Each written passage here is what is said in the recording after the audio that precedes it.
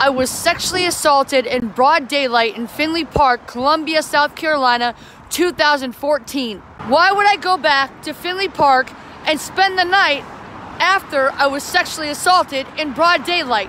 Because I refuse to be a prisoner of fear. I refuse to let anything or anybody stop me from my God-given mission of helping you be free. You're worth it. I legally changed my name, and my middle name is the opposite of victim.